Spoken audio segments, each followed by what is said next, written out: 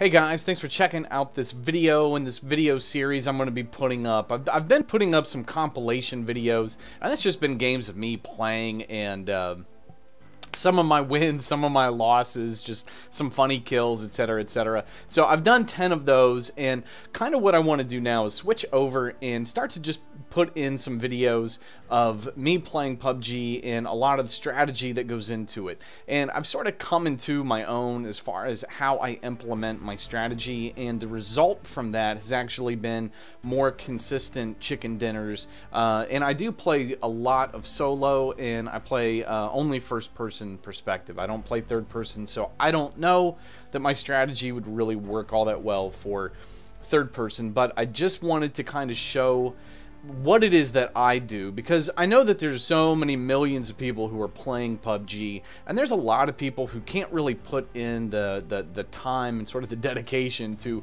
become ridiculously good at like using the Car 98, using a bunch of the weapons that some of these guys who are just professionals, you know, they make it look so easy, but for the rest of us, it's not. So for the rest of us, it really does help if you've got a really good working strategy. And the truth is that there are so many people out there who do. So the key thing is to just kind of remember there's no real wrong way to play PUBG. You know, you got 100 people who are jumping into a game, therefore you've got 100 different ways that people are going to approach and what they do and why they do it. So all I'm wanting to do is just kind of show what it is that I do that allows me to consistently get into the top 10, and I'm always in a position to pull out the chicken dinner. You know, I don't always get it.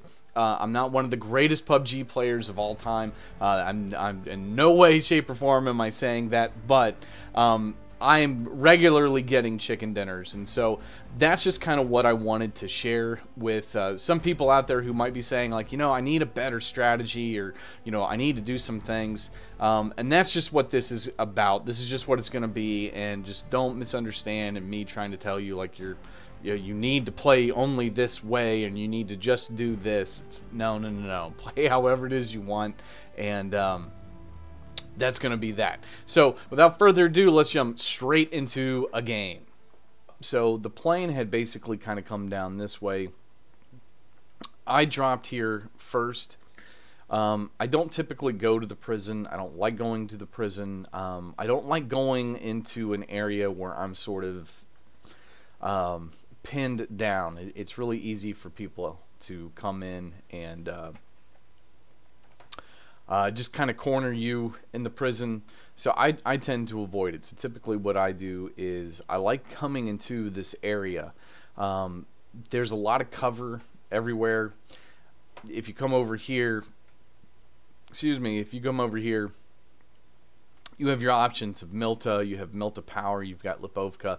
But you've also got the mansion, and now that they've put in the forest behind the mansion, it works really, really well to be able to get down there and then to get back there to have cover. So what we're going to do is we are going to fast forward, and I'm going to show you kind of where I end up.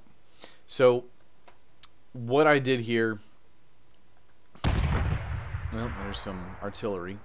I kind of wish that they would take out the red zone. I don't really see the point of it, but it is what it is. So I've worked my way down from up here, worked down, worked over to here. And while I'm in here, I realize, okay, so the next circle is going to be down here. So I'll end up moving back. So fast forwarding, we're getting back. Now here's the thing, at this point I have not engaged anybody, and again, this is sort of counter to the way that a lot of people play it. They want to jump into highly populated areas, they want to get into those fights, and there's nothing wrong with that. And you know, I'm not saying, you know, I will do that occasionally. It's just not the most fun for me. It's just not the most fun. And you know, however, especially when you're playing a multiplayer game, you need to play the way that you're going to enjoy it. So this is just sort of the way that I play. So let's see. There's still nobody that I'm seeing at this point, but what we'll end up doing is moving over to the going west. I'm going to go ahead and set this to ×2. So here I am down here. I'm moving along. I've got these guys up here. And I'm not going to be able to focus a ton on some of these other guys, on some of the fights that they have. If I had more time, I would do it, try to do more in depth. But when I see sort of good things that somebody does or bad things that are really noticeable, I will point those out. Now, it is interesting kind of what happens here. Rad Scott comes up, and this guy right on top, he knows that this guy's down here, and he is getting nailed. And he's getting nailed by the guy that's right over here. Getting nailed right over here by this guy who had him sighted in. Funny thing is, Rad Scott's like, man, I don't know who he was shooting at, but I'm out of here. So he takes off, not really knowing exactly where that guy got shot. So he's gone, and then this guy actually will work his way up. And they never encounter one another. As close as they were, they never see it. So from here, and I'm down here now in VW East. He makes an appearance later in the game. So what I'm doing at this point, I still have not encountered anybody. Now, I could hear gunshots coming along, but I knew where the next circle was, and I wanted to work my way to the north. Now, what I like to do when I'm playing is I never like to be in the circle. What I like to do is have to move, because it allows me to sort of get into positions that I don't think either someone's going to be, or it's a position where I think I'm going to have the advantage if I have to encounter somebody. So right here, I'm working my way to the top of the hill because I'm a big believer in anytime you can get into an elevated position, that's where you want to be. So I'm working my way here. I'm going to end up seeing this guy over on the other side. I'm going to see Cowbane. And here's a mistake that a lot of people will end up making when they sort of get into this situation. So I'm coming along here, and I scope this guy down. Now, when I first started to play the game, I would have taken that shot. I would have just taken that shot without really thinking about it too much. Like, what are the ramifications if I start shooting at this guy? But the ramification is simple, is I'm not going to kill this guy. You know, I'm not using a Kar 98. I don't have an exact line of sight. So, again, right here, I can take the shot if the guy faces me. But what I'm going to end up doing is I'm going to use him as bait. So I'm just going to use him to kind of work down the hill, because typically what happens is people do not look behind them. They usually don't look in an area that they just left because they're not thinking about somebody being right behind them, trailing them. But that's exactly what I'm doing. So I get all the way down here, get into the circle, and now I know that this guy is right up here. So we're going to set it to regular time. So here I am. Or no, this isn't me. This is Cowbane. So I know that this guy is right over here. This is what I know. So what I'm going to do is I'm going to look for him. I'm going to scope him out a little bit. But I know there he is. So I switch up to my AKM. Boom, boom, boom. Take the guy down. Now, I'm unaware that Duke Gomer is over there at the moment. Now, here's where this guy makes a mistake. He knows that I'm somewhere in the area that he's looking. He knows that I'm over there because he heard the gunshots. But he kind of decides that he's going to start looking elsewhere. And it's not inherently bad that he's looking elsewhere. The problem is he knows that I'm the closest threat, that somebody is right over there. And he kind of disregards me and starts paying attention elsewhere. Now, he keeps looking because he keeps hoping that he's going to see me, but he's prone on the ground, so he doesn't. So now he sees this guy right here, and so he starts drawing the attention right there. So he's just now focused there. Now, he'll look again. He keeps looking left. Now, what I'm doing at the moment is I'm also crawling. Now, I'm also crawling in the shade over here. And the reason I try to crawl and always stick to the shade is I wear all black, so it's a lot harder to see me, and you'll end up seeing what I mean here in a minute. So I'm coming along, and I know that I'm going to start looking, and all of a sudden I see Duke Gomer, and I see him. So I decide, alright, well, let's go get this guy. And the advantage I've got over him at that point is I am now elevated up, and I'm basically only going to get headshots on him. So he definitely sees me first. He even gets his shots off first because he could hear me coming, and then he sees me. But the problem is I know where he's at, so as soon as I start firing, he's going to be an easy kill. So we get down to 3 of us. And I'm trying to work my way around here now. I can hear at this point that the grenade's going off. So I know that the last 2 guys know where each other is. And then I also realize, okay, well, I can hear them off in the distance. So when I hear them off in the distance, what I know is that they aren't close by. So what I'm going to do is I'm going to kind of rewind this just a little tiny bit so you can sort of see the interaction that takes place here. Do it from third person. Now this guy, he took a big hit, but he's healed back up. And VW East, he chucks a grenade. It's not going to be enough, and they back up, and then it's just going to be who gets off the shots. Now he takes enough damage that he's got to lay down, and he's got to lay down and heal up. Now this is what gives me the amount of time. Now you saw where I went and laid down.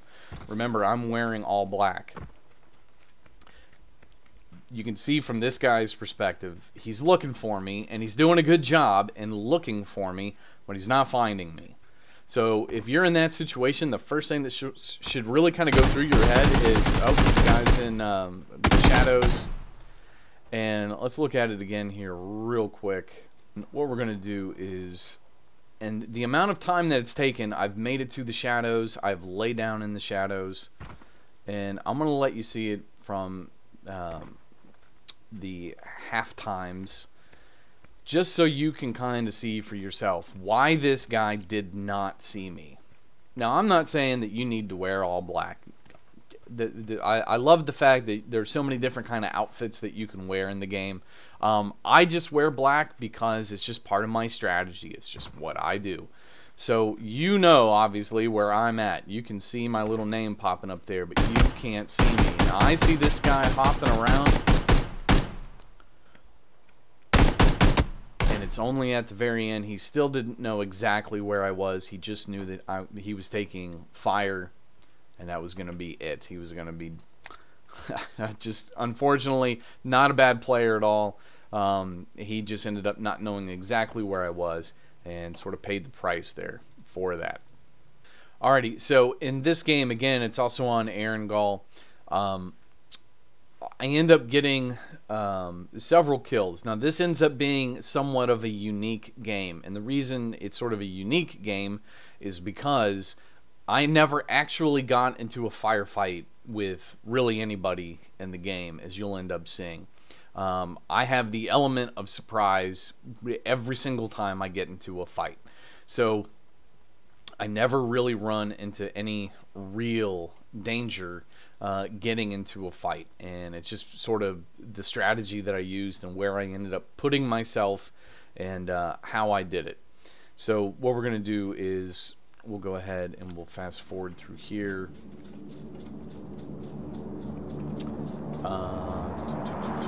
We're going to set it to 2 times. And I end up jumping over here. We end up having a northern circle. I like to jump into this little stretch right here. The reason I like to do that is because I can usually get and raid and try to get some good loot before I have to sort of move out and get into a fight. So what I had done is I jumped down here, grabbed the stuff, and I'm just working my way over here. And I'm also close to the road, so I can usually find a vehicle if I have to end up getting to the island or I got to get to the other side of the map. And I really don't have to fight anybody to get to a vehicle. So typically, a lot of people will go to Gatka. And so when they go to Gatka, you know that there's usually fights that are taking place, but Gatka is a pretty big little area, a lot of buildings there, so you don't really have to worry about someone from Gatka like running up north, running up this way. They tend to stay down there. So I end up working my way over to these buildings right here, and I try to raid them really quick. And there is someone who will be making an appearance here in a minute. And the person who ends up showing up makes a mistake. And I will show you the mistake that they end up making. Because it's something that usually most people don't do. But I'm positive, you know, I can't 100% say that this is the mistake the guy made, but I'm pretty sure it is. So I also try to always grab that particular helmet, that or the level 3 helmet, obviously, because they're the darkest and it shows up, or doesn't show up, in the shadows, which is where I like to end up being. So at this point, I am still kind of raiding. I'm trying to move over to the Scar, but we got this guy, Dinkus615, and the Fuzzly Bear. And Fuzzly Bear ends up, he does not come to where I'm at. He actually goes over here, and I end up looking because I can hear him, and I'm looking at the guy just to see if he's coming over to me, and he's not. So I'm continuing to raid at this point, but little do I know that Dinkus is on his way up to where I'm at. Now, the mistake that I'm positive Dinkus made is he did not have the volume up on his headphones, or if he wasn't using headphones, because I start to come out here and I can hear him. At this point, I can hear that there's somebody around, and now I end up seeing him. So I'm making as much noise as he is, but he's not hearing me, I'm hearing him. And I end up getting the guy down pretty quick. And I'm positive, even because I was live streaming this game, and I'm sitting there in the stream like, okay, I can hear somebody's near me right now, but I don't know where exactly. And that guy never skipped a beat. He just kept going where he was going, and that was pretty much it. So I'm trying to go a little bit slow because I want to see where this next circle is. I end up doubling back because I want the circle to hit, because I want to know where I'm going to go before I just take off. So at this point, I'm looking at my map. I'm setting a marker, and I set my marker up here. And I end up saying hey to Ken.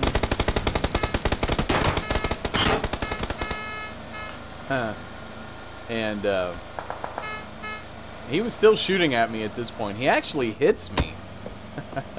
Like, I don't even know what gun the guy was using, but he was still hitting me. It's probably an SKS or something. But anyway, so I end up moving up to here. And let's get back to where I'm at.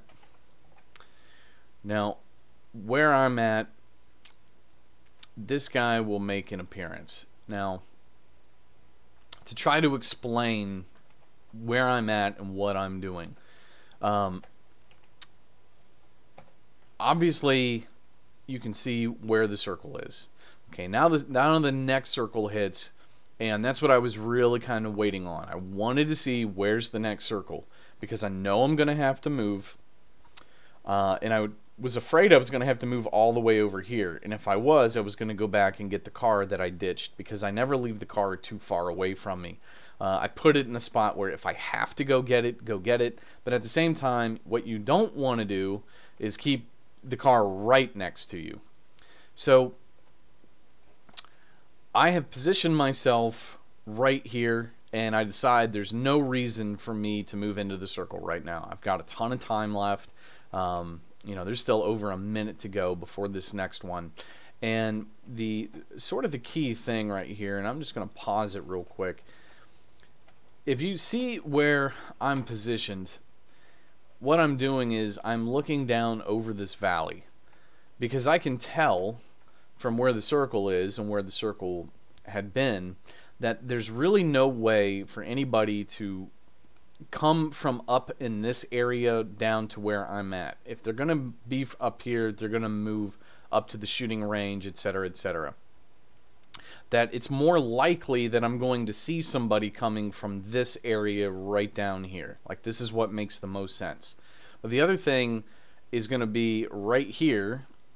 For anyone that was like the inside Georgia pole, for them to move up to here, then to move to here, and that's exactly what this guy did. He didn't go from here to here, but he was somewhere down here. Hits these little houses, and now he's moving across. So just where I've positioned myself, I'm going to have kind of free reign to see anybody coming up over this area. And that's exactly what I end up doing to Ice 082. Now, it's just sort of bad luck for this guy. Now, I would have heard him, and I ended up I heard him to begin with, but even if he had come behind me, I would have heard him. So I see him walk right by me, I get up, and I get the guy down, and there really wasn't a mistake on this guy's part. It really wasn't. This is a wide open terrain, so for him not to see me right there, you know, this guy didn't do anything wrong. This is just, you know, I was in position. I put myself in the position to catch somebody, and sure enough, I did. So even if he had gone up behind me, I would have heard it, and I would have gotten up and kind of moved north and gotten them right up here with the plane. And that's the other thing. You know, when I position myself on this hill, I don't put myself up here because I don't want to be seen by somebody over in the distance. So at this point, and we'll fast forward. So at this point, okay, I've got a kill count of 2. We're down to 17 players. I know where this next circle is. I'm still raiding that guy and just trying to get everything. And I had gone back after I raided him, and I went right back to the spot that I had been in because I thought there's still a chance that someone is still going to be coming up from this area. Turns out that there wasn't anybody. So once the circle starts moving in, you know, I'm giving it as long as I can before I move, because I know the terrain, so I'm not going to move up until I absolutely positively have to move up. So I'm going to move up, get into the circle, and now I'm just going to progress. Now is when, you know, we go from 17 down to 16, and people just start kind of dropping like flies, which is pretty typical when you basically get to this circle, and the next one even more so. So usually by the time this circle is set, with the blue line coming into it, you know, you'll be at maybe 7, maybe 8 players at the most. Rarely will you be in double digits at this point. So something else that I'm doing right now, let's find me. Alright. So you can see where I'm positioned. Now, the reason I've put myself right here is what a lot of people like to do is, what I like to do, is they will hug the blue line. And so they know that it will come in the slowest, the closer the blue line is to the next circle. So what they'll do is, to give themselves some room, is they'll hug the blue line, run up the side. So what I've done is I've sort of positioned myself to be right in between the blue line and the next circle, just hoping that I would kind of catch somebody trying to come up. Now, it turns out nobody came up, but that's a good strategy to use to kind of pick somebody off, because a lot of people will do that. So when you're in that position, take advantage of it. So we're still set at 2 times, and here I am running up. And again, I always try to get into the shadows. Always try to get into the shadows. And I always try to be on some kind of an incline as well, if I can. So I try to avoid the shooting gallery. I try to avoid that hill because it's so sparse. It's easy to get killed. So, well, the Fursley Bear, he went down. So I'm now crawling into the next circle, and The reason I will crawl a lot is because it does make it harder for you to be seen. But I've also been on this little bit of an incline. So I've got, I think, a 4 scope or an 8 scope with one of my scars. And so I don't know if that's the weapon I got out or not. It doesn't really matter. I pull it up here, though. No, it's just a 4 scope. Or maybe that is an 8 scope. I don't know. It doesn't matter. Actually, it is a 4 scope.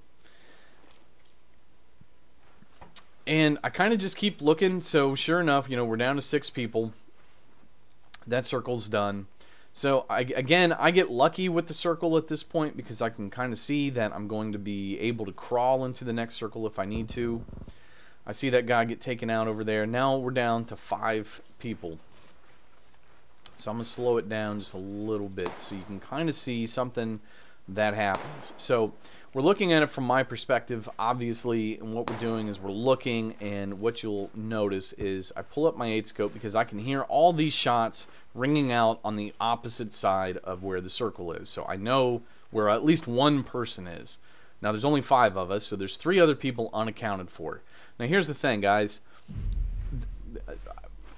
I'm going to end up seeing this guy over there, but I do not want to take him out yet. The reason I don't want to take him out yet is because he is busy shooting other people. My main concern with this guy across from me is not being seen by him. I don't need to take him out. I don't need to take him out just yet. I know where he's at. He doesn't know where I'm at. I know his general area. I know that I can sight him in because I don't need an 8 scope. I can use a 4 scope at this point for this circle. So all I'm trying to do is just make sure that I'm not seen at this point. So I'm moving down and I'm trying to use the trees right in front of me. And I'm using the trees so that the guy across from me can't see me. So now I'm trying to scope out, okay, well, where's other people?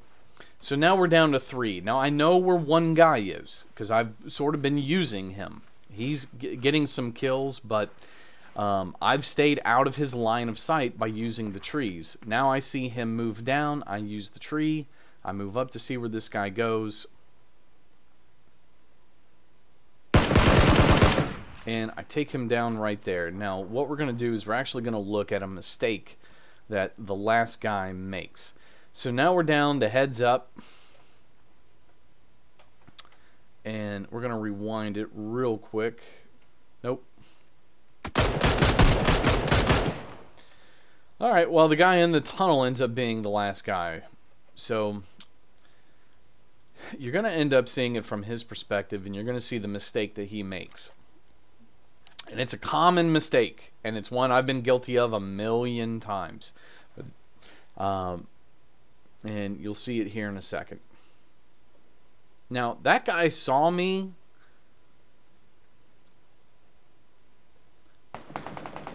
And now he sees me. And now there's down to 2.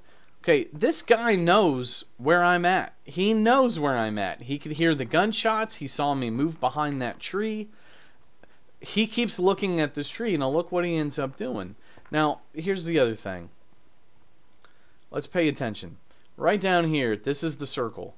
Now this guy is trying to move up into the circle. Now where I'm positioned, I'm going to have to get into the circle. But I also knew from earlier when Inception killed the other guy that whoever it was down in this area. So I know that this guy is not on my right. I know he's not ahead of me. I know he's on my left. I know because that's where the gunshots were. This guy... maybe he didn't see me get behind the tree, but he should have heard the gunshots. So if you hear the gunshots, you got to go with your gut instinct. And his gut was right. And it's a mistake that people make, is they go against their gut. They know the answer, but they still don't believe it. So now this guy is looking in every single direction, trying to find me, not knowing where I'm at. And the truth is, he knew where I was the whole time. He just didn't trust his gut. So when your gut is telling you this is where somebody's at, you go with your gut feeling, and if you end up being wrong, you're wrong, but more often than not, you are going to be right. So Okay, guys, that is going to be it for these two games. I hope I give you a little bit of strategy and sort of how I play it, the way that I try to position myself, and all that jazz. So I'm going to put up more of these chicken dinner videos with just my style of play, and that's the thing. Just keep in mind, guys, this is my style. This is how I do it. I'm not saying that this is how you're supposed to play the game. I'm not saying that my method is the best. This is the method that allows me to have the most fun for me. And if this ends up being something that like helps you, if you're just like wanting to get some chicken dinners, you know, playing solo, because this strategy won't really work 100% with duos, definitely not with squads. With squads, you're just dealing with too many people. So anyway, that's going to be it. So thank you so much, guys, and we will see you next time.